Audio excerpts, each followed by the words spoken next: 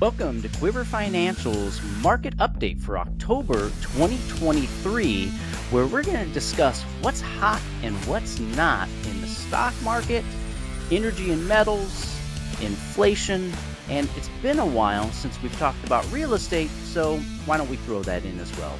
I'm Colby McFadden, and I'm joined by my esteemed colleagues, Justin Singletary and Patrick Moorhead. Gentlemen, welcome. It has been quite a while since we've gotten together, and a lot's happened in the last couple months. I think, Justin, you had some exciting news of getting married, so congratulations. Thank you. It's a big thing to move out of your mom's house and marry your sister, so congratulations. Well, I succeeded in both. Yeah, when are you moving to the South with your sister? December. Well, perfect. That's good. We're going to go where it's acceptable to be married to your sister. Yeah, you'll find the right place. All right, so there's a lot that has gone on since we really all got together March, April, May timeframe. So let's start off with the conversation, gentlemen, with the stock market, because that's the thing we get the most questions about. That's what people want to talk about.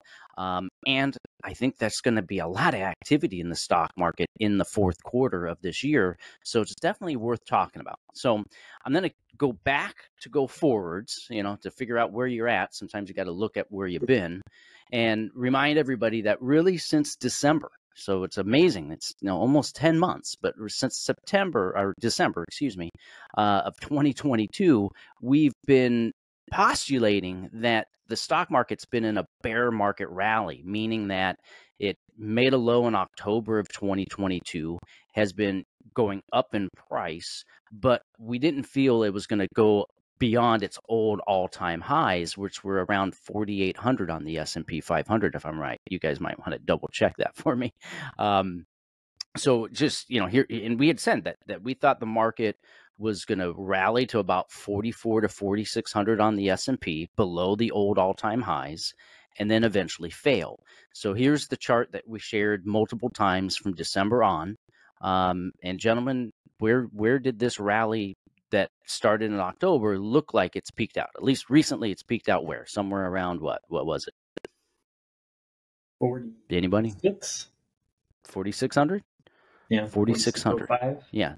So at the high end of the range. And so, the question has come up from some people, well, what makes you so confident about about this being a bear market rally? Because a lot of people in the last few weeks, as you got into June and July, a lot of people were getting really bullish, especially with the action in Nvidia and Apple and what they call the Magnificent Seven, the Apple, Nvidia, Microsoft, that like they were moving the whole market. And a lot of people that were making money on those things in the NASDAQ were getting really bullish in July. And in August, we put out a little update saying, hey, we still believe that this is a bear market rally because we were seeing these inner market divergences that were, hey, when we see this S&P 500 rally back almost to its all-time highs, but the higher risk components of the market, which should lead that rally, weren't. So what are those things like junk bonds? So I learned a long time ago that when institutional investors are feeling frisky and it's a bull market with legs, they're going to lead that investment thesis with junk bonds and small caps. So we were seeing that the small caps didn't rally anywhere like the S&P 500. Same with the small caps, and financials seemed to be leading the downside when the market started to turn at the end of July. So where are we now, gentlemen? Oops, excuse me. So now where are we? Are those divergences still there? Absolutely.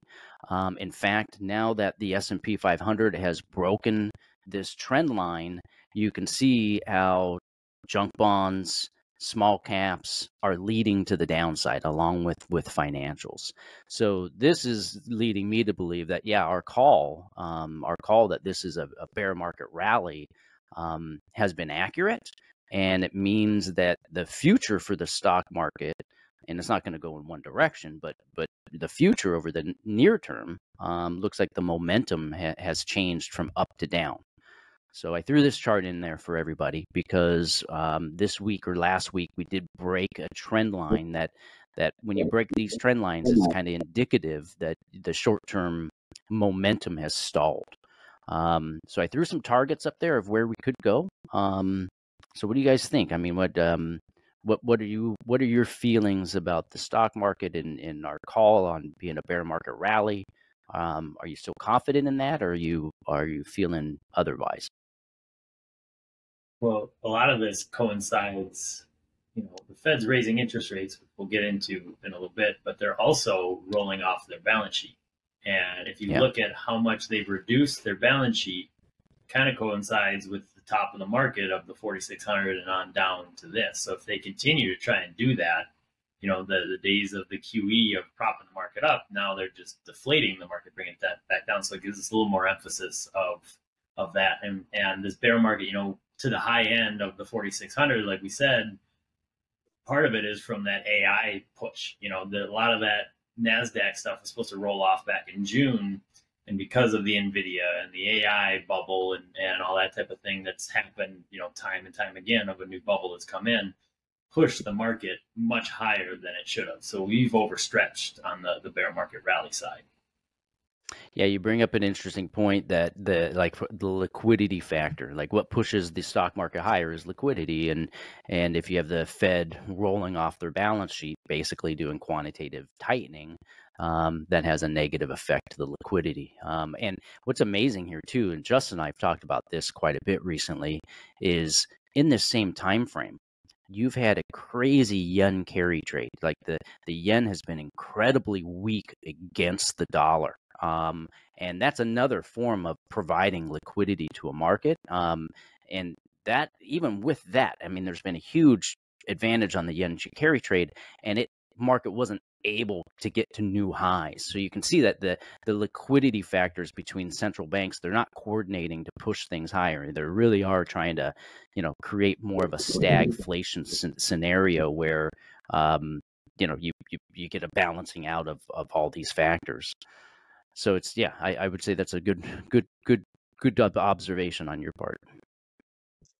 Yeah, my only add here would just be that, I think we actually sell off probably down to 4,200, probably a little bit of a cooling off period there for, maybe a little bit of a rally or bounce.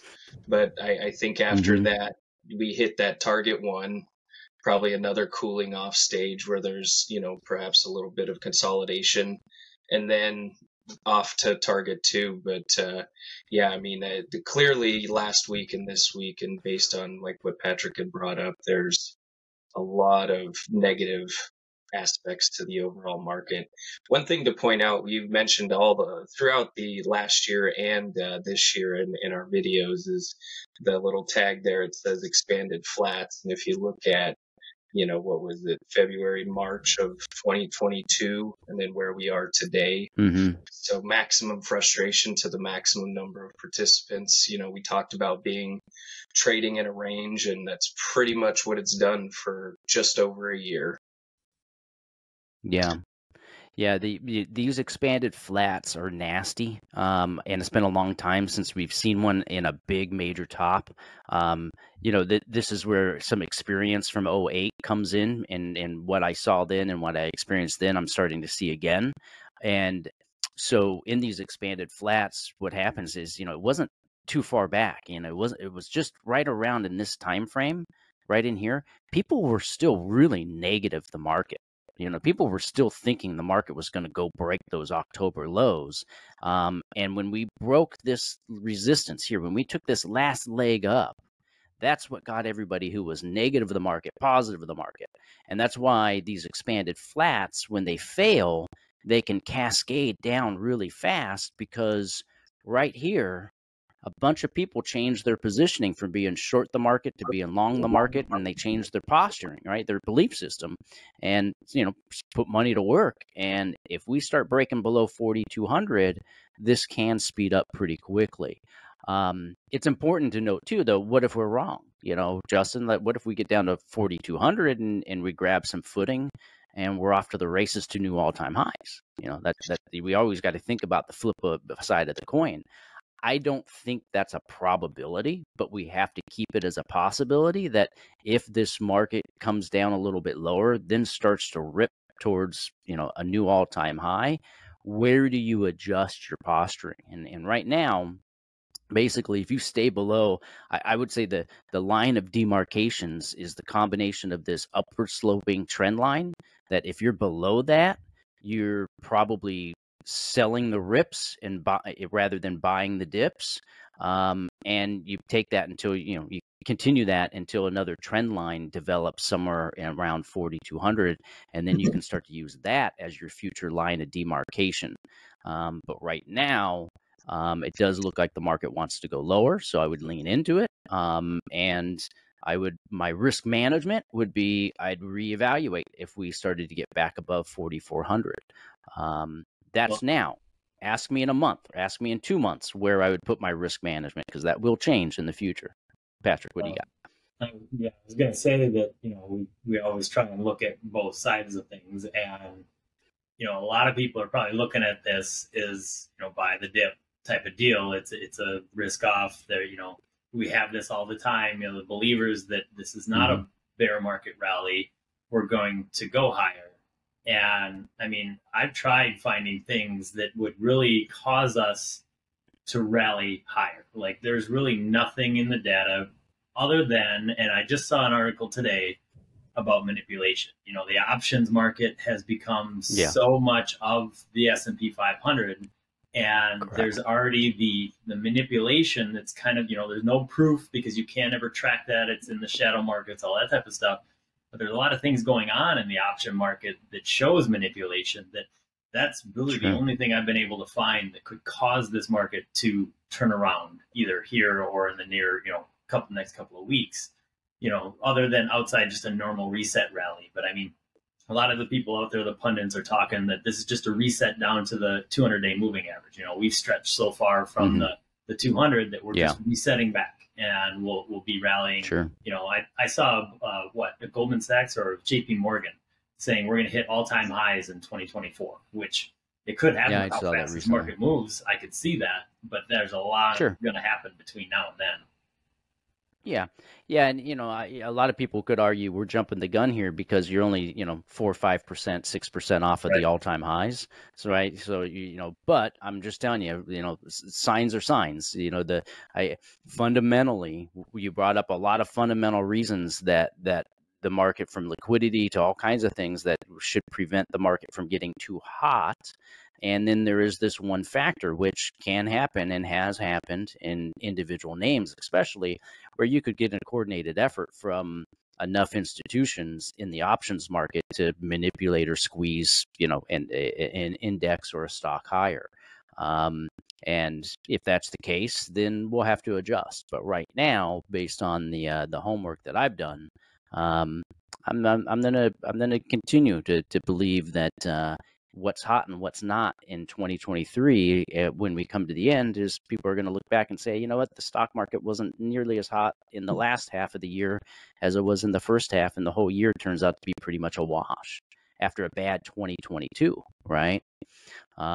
So what if you're an investor, or if you have money in your 401k, right, and you only have stocks and bonds, what can you do? And so that's, now you've got to start looking at other areas of the market and say, okay, even though the overall stock market, let's say tech and financials and things like that, may not be looking all that hot in the charts or from the fundamentals, what's an area that does look good? And energy and metals is something we've been on our radar for a while.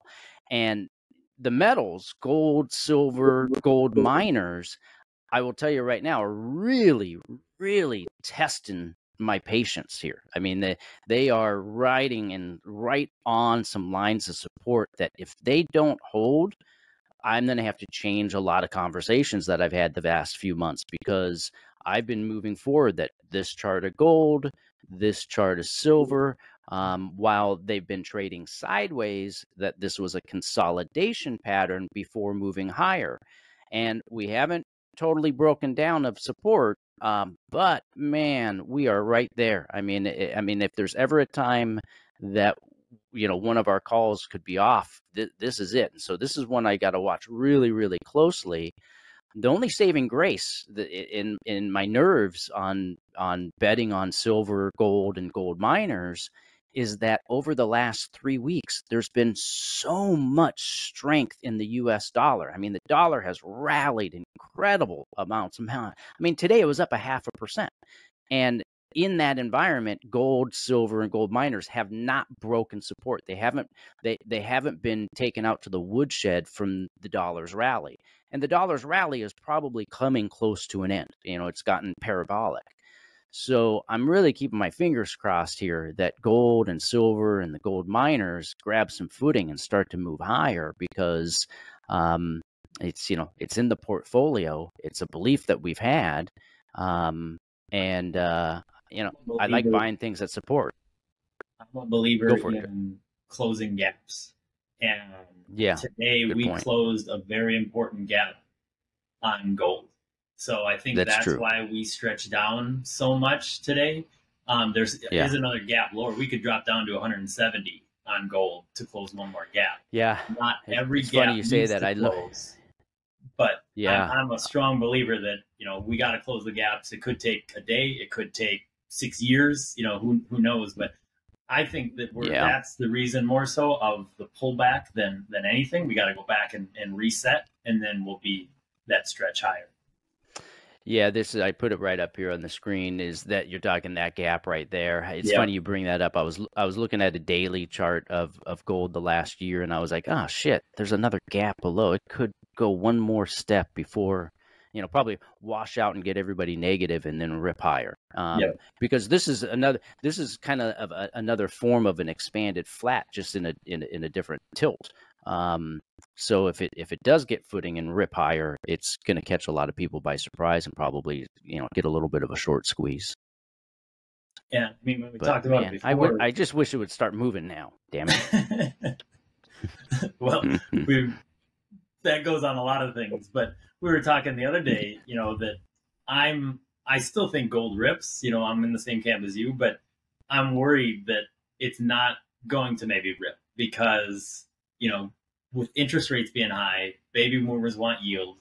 The people that have been in gold have made nothing for the last, 5 years, 6 years, 10 years. So they're going to maybe push more towards bonds, which we'll get into in a little bit and how that could maybe hurt you. But they want to lock in, get that yield, and you're not going to get that maybe yield from gold. It might just trade sideways. So it has that risk of baby boomers not wanting to just sit in gold forever. Yeah, it's like all assets probably where, without momentum, nobody's really paying attention to it, except for the experts or the professionals. Right. I mean, with. Sorry, go ahead, Pat, or Colby. No, go ahead, Justin. Go right ahead. I was just going to say my only counter argument to that would be though I do agree, however, a lot of these baby boomers feel that gold is a safe place. So yes, I think a version of them or a portion of them are very concerned about the overall yield of their portfolio and the income that's coming in. However, they still have this old school mentality of gold is safety. Gold is better than the dollar. It's more safer than being in UUP or other assets, and they'll feel more comfortable because in their minds they're always expecting that the Jim Rickers thing, the end of the world, and we're all going to need gold bars, bullets, and butterfingers. So exactly. That would just be my only counter argument to it. Not so much that they don't want the yield, but more that they're kind of an old school mindset of gold is safety to them. Yeah, you can see it in the marketing. well, that's a good point, Patrick. You can see it in the marketing of gold, right? Yeah, you can see that if you want to sell gold and you want to target market, you target people over 60. You target the baby boomers. There's nobody in marketing gold advertisements to like 20 and 30-year-olds. Now, crypto, they are, right? And everybody thinks that crypto is going to be, the millennials' gold. Yet to be seen. And so, yeah, you're right, Justin. The baby boomers still have an affiliation. I mean, look how many questions we get on a monthly basis. The two top questions are, what do you think is going to happen in the stock market? And should I buy gold? Because I keep getting emails about it. So yeah, they're definitely, but nobody buys any, like you'll know when gold is towards the end of the move when everybody else is talking. Like every baby boomer is going to want, if gold starts to get above $2,000 an ounce and it gets 2,200, 2,400, 2,500, the moment that the news starts talking about it being at all-time highs, everybody's going to want to buy it, right? And a perfect example of that is oil, right? So oil looks incredibly hot. Like we've been big on oil for a while, and we've been buying, exchange traded funds in that oil sector anytime we were around 60, 65 bucks a barrel. And for the first half of this year, it didn't do us any good whatsoever. All right. But however, in the last 2 months, boom, now gold's, approaching 90. Today it was up 3%, I think. Yeah. So, I'm sorry, oil. Oil was up 3% today. So all of a sudden, oil has broken out, and I'm hoping gold and silver break out of their patterns because they're very similar. But oil has broken out of this pattern, and just for geopolitical reasons, all kinds of stuff going into an election year. We've been talking since January that we thought oil markets and oil prices were going to be sticky higher, and probably go to levels that people aren't talking about right now. Not all at once, right? So we've been owners of oil ETFs, and I'm trimming them. We've got profits, so I'm going to tell everybody while we're oil bulls over the long haul, in the short term, we're trimming. Like I would not be chasing and buying oil after it ran up 3% today, and it's been up predominantly for 3 months. So buy on the next dip. So in our portfolios, we're looking to start to trim these oil and gas positions with the intention to buy them back in the next consolidation phase.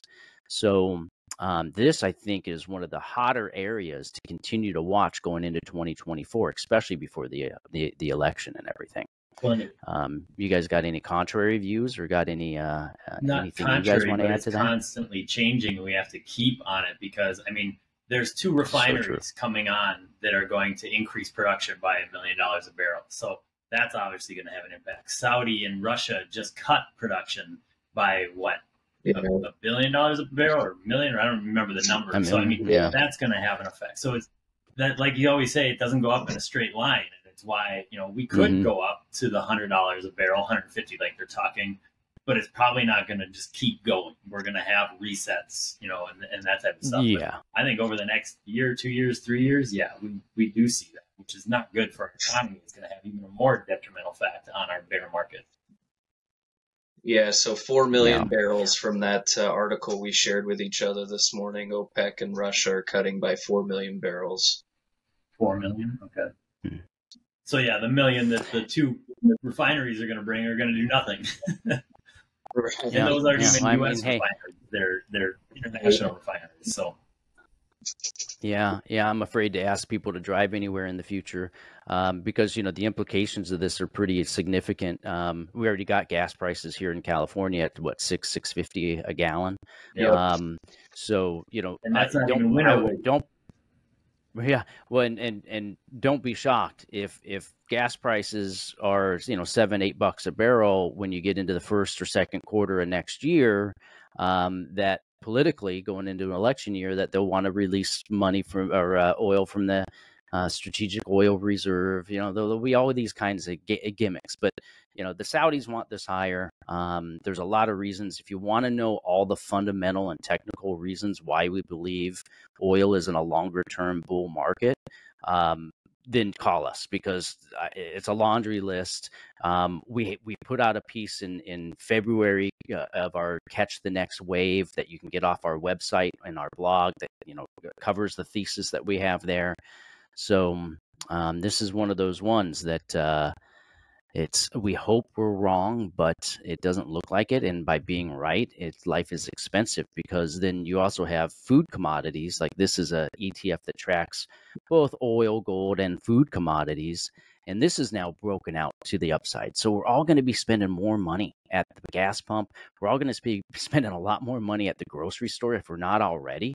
I mean, I went in there and just bought some chicken and a couple things. It was like $35. I was like, are you kidding me? I mean, I just bought for myself, and I eat like a bird. So it's like, whew, man, oh man, oh man.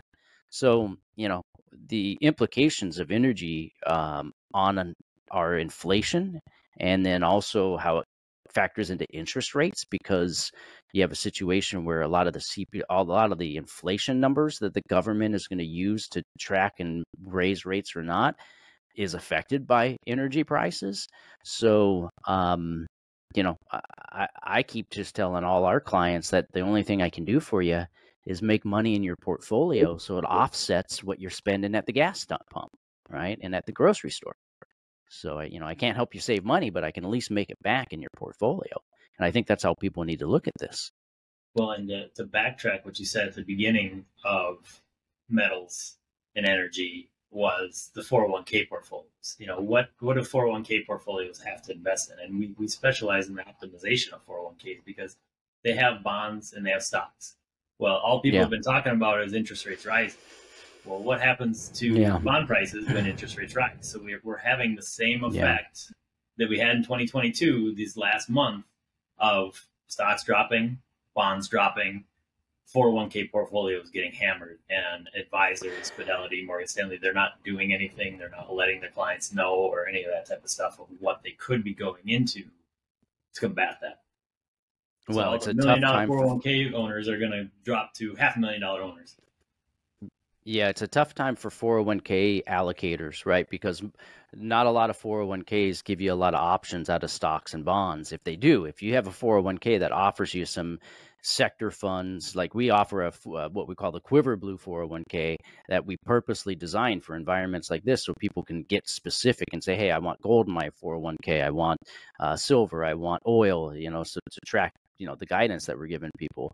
If you don't have that, what you got to do is find out if your 401k has a brokerage window, because some 401ks, quite a few of them, especially at larger companies, they'll have a setup with a Schwab or a Fidelity or somebody like that you can move a portion of your 401k out of the funds that they offer and put it into the brokerage option. And then that opens up a whole world of investment options. And you can even hire somebody to do that for you once you make that transition.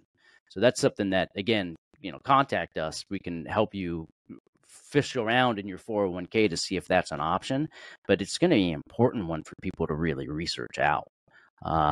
Because here's interest rates, and realize as this goes up, government bond funds that are in a 401k, the bond funds that people usually put in their portfolio to offset the risk of stocks, because normally when stocks go down, government bonds go up.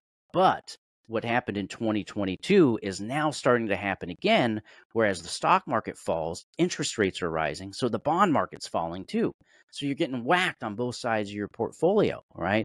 So the only saving grace I can say about interest rates, because this is a chart of the 10-year Treasury, is that I can count 5 waves now. I like off of the lows in 2020, I can see where interest rates are almost complete with a 5-wave pattern, which means that this first impulse higher is coming to an end. I think it might have to get up to 5%. So don't be surprised if we get a squeeze higher here.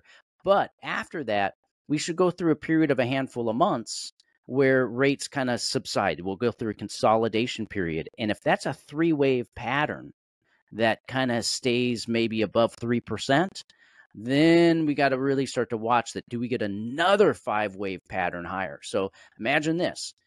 Between, let's say, November to March, interest rates subside a little bit in this 3-wave pattern. But at the same time, energy prices are going higher, inflation numbers are going higher, and the Fed gets forced into having to talk about raising rates when we get into March, April. Like that's the kind of fundamental scenario that we don't want to see if you want lower interest rates. So if you're one of these fools, did you guys read that text message I sent you? I mean, if you're one of these fools listening to a real estate agent saying to you, "Hey, man, it's a great time," I mean, I got to read this. I mean, this is ridiculous. I hit up this dude on Zillow. Okay, this is insane.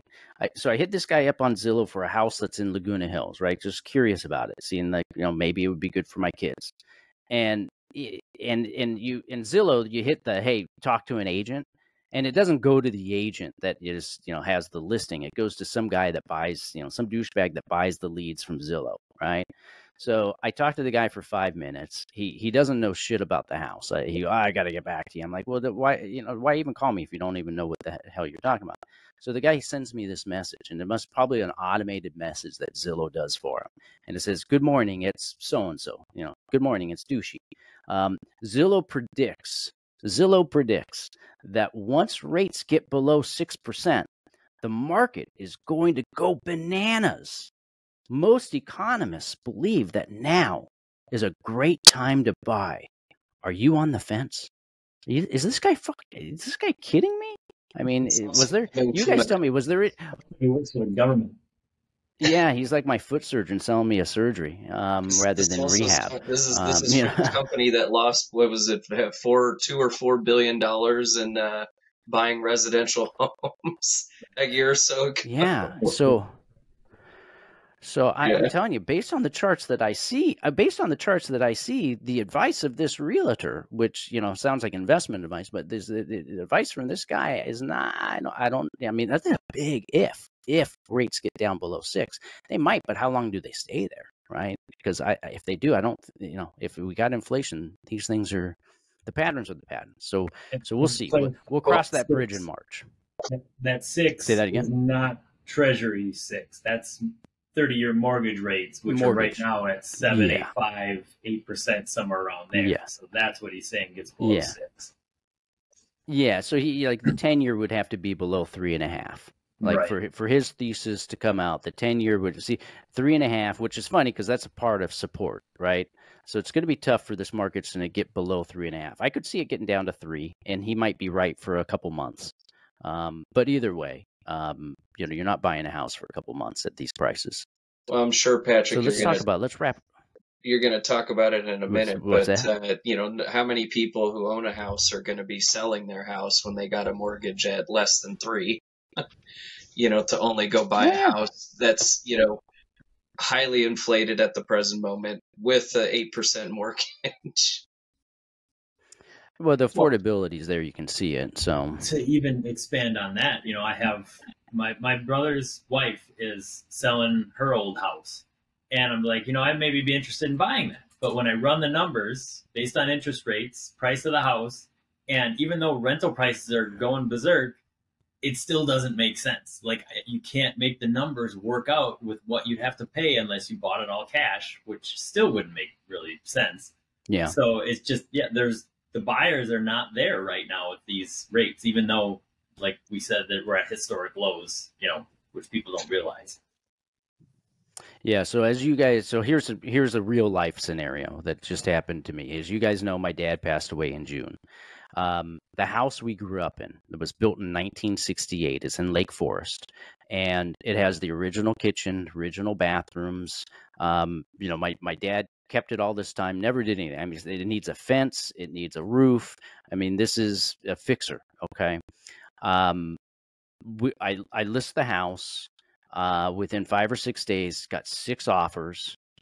3 of them below asking, 3 of them above asking. Every offer from an LLC, not one real person. We had probably 20 people come view it. My realtor reached out to all the other people who didn't give us an offer and asked them, do you have a real buyer? Do you have a person? Do you have a family? Everybody who came and saw and made an offer was an LLC. The 6 offers that we got, 3 of them were Chinese LLCs. So, whatever people are saying China's slowing down, if it is, they're getting their money out because it's coming to Lake Forest. And this is a trend, so I have been believing for a while when it comes to real estate that the first, dip, the, little plateau that we had last year, got jumped on and bought by all the cash buyers. All the guys that thought they had missed the last move jumped on the first little dip in prices. And there's still a lot of cash buyers. There's still a lot of these LLCs out there. There's, and whoever they're being supported by. Once you run out of those cash buyers, which there's a limited pool there. They only got so much cash. And the moment that those guys take a burn on the whatever next house that is, because eventually when the music stops, they'll get burned and they'll stop flipping, right? So we haven't gotten there yet by what I experienced. But I can tell you the average Joe does not seem to be participating in the real estate market unless maybe they're getting a job transfer or they're forced to. So when I look at IYR, which is, a stock market investment, like ETF that tracks traded real estate, I have learned over the years that it tends to lead what we tend to see in the future in real estate. And this has been soft and down ever since 2022.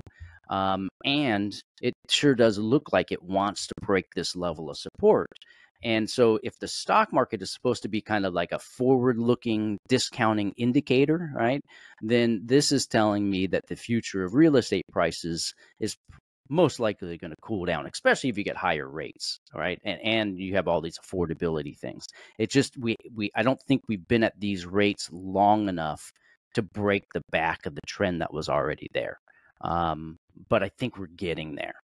So I would, like, if I were a real estate person, I wouldn't be chasing prices. I'd go back to what we talked about back in March and April, where, you make your offers lowball, and be patient unless you have to, have a house, Like Justin said, I mean, people are, it's why for the most part, we kind of glossed over a little bit of the inflation, but most people are not feeling the pinch of the rising interest rates. Now some are starting to, but because they're locked into the 30%, the 3%. So why sell a 3% to get into an 8%?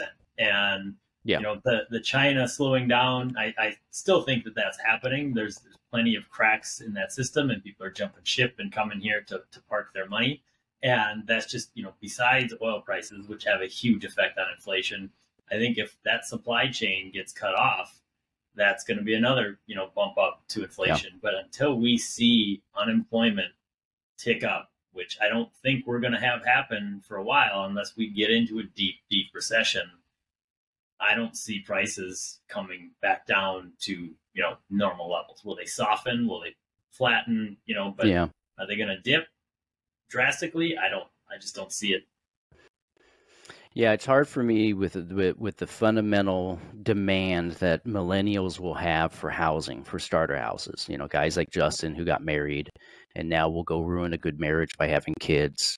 They'll need a house and things like that, right? So that's not going to, and there's a lot of Justins out there, and behind him even more.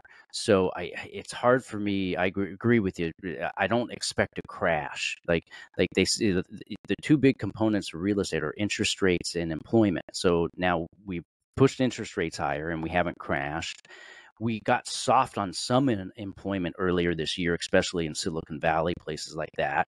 But without more layoffs or without something seriously happening there, and it's hard to see how real estate collapses. It might it might go sideways. It may not be the best investment. I mean, I could see where in 5 or 6 years we look back and go, geez, real estate hasn't done shit in the last 5 years, right? And unfortunately now it doesn't yield much still. Like, I mean, when I did the math to either keep my dad's house and rent it or sell it, it didn't make sense because I could take the money, I could park it in a treasury and get 5.5%, whereas my cash flow on the rental after the change in taxes and this, that, the other thing was going to be less than 3%.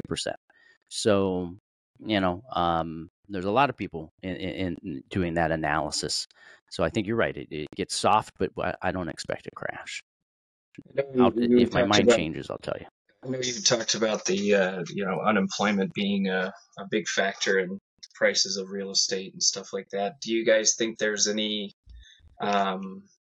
relevance for like the wage gap to how much homes Yeah. are, costing, and the ability to, you know, yeah, even if prices come down, if people aren't making more and housing is still somewhat elevated, I think there's a potential problem there with, yes, maybe we don't have the Yeah. unemployment numbers we did of 2008 or 2009.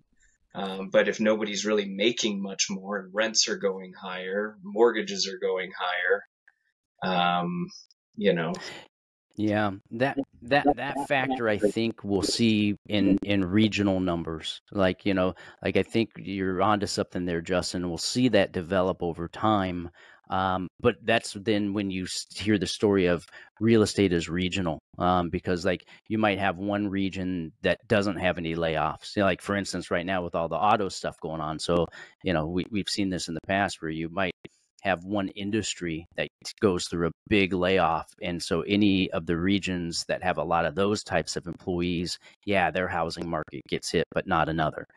So now, the employment, the wage gap factor will start to affect the regionality. So if you're a real estate investor and you just have to invest in real estate, then you got to start now, your search becomes very narrow because you're looking for markets that, that owning is still better than renting, and there's only a handful of those now. And so it's just that's the whole goal of the Fed. Inflation is only successful if you can push rents and housing prices higher, because that's the way you take money out of people's pockets, other than energy and food, right? And so they're there. They've been pushing, but they haven't broke it yet.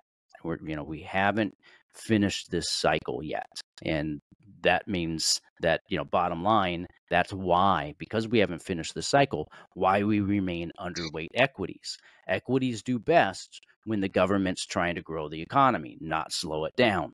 Simple facts there, right? So we want to be underweight equities based on everything that we've seen. We'll come back to them. If the charts start going in the right direction, we'll come back to them. But there's a lot of ways we can hedge that, and there's a lot of ways we can make money with the stock market going down. And we continue to be overweight cash because it's interest bearing now. We actually make some money on cash or treasuries, cash equivalents. Metals, we are overweight, but they better start moving really soon. Energy, we've been overweight and we're starting to trim it back, but we like that long term. And this is really the time that you got to know all your alternatives, whether you're in a 401k, whether you're investing in a brokerage account, whatever it is. This is the time to understand the fundamentals have changed. This isn't the 90s. This isn't the 2000s. This isn't the 2020s. This is more like the 1970s. So your portfolio is going to need to reflect that. And the time to do that is now, because we're starting to run out of time for people to know their alternatives. And we've been talking about this for a year and a half. So if you haven't acted by now, shame on you. So if you're a Quiver client, all right, nothing you need to do. Just if you're curious about what's causing the portfolio to go up and down in value right now, track the price of oil and gold and silver and what's going on in interest rates. Those are the things that are moving our values around day by day. Now realize we're on top of this. We'll change it if it needs to be. If you're not a Quiver client, this is when you need to know your alternatives. You need to be calling us. You need to be calling Patrick. You need to be calling Justin and saying, hey guys, what are my options? I got this 401k. What can I do with it? Hey, I've got some old investments that I've been sitting on. I got money in the bank. What are things that I can do to fight this inflation? Because it's going to continue to pick your pocket, and it's probably going to get worse if our charts are right.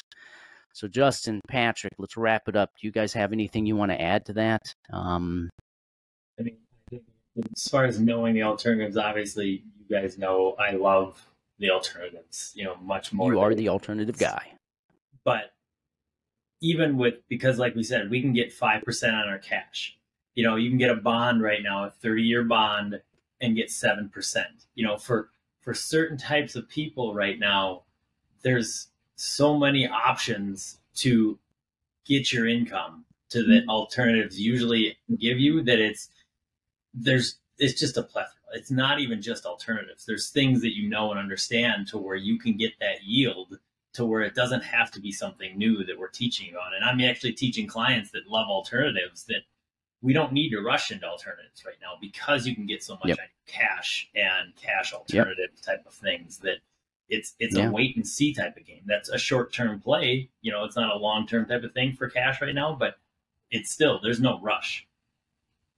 Yeah. Unless you're if you got cash, that's is great. the rush. Well, yeah. If you're in equities, you need to move and start asking questions quickly, right? Depending upon what your goals are. Hey, if you're 20, 30 years old, maybe not. I mean, most of what we're talking about is for people that are in their 50s and 60s. That, like, if you're 5 years away from retirement, or you're 5 years away from needing your money for healthcare, or whatever it is, that's what this advice is really designed for. It's not designed for the 20-year-old or 30-year-old.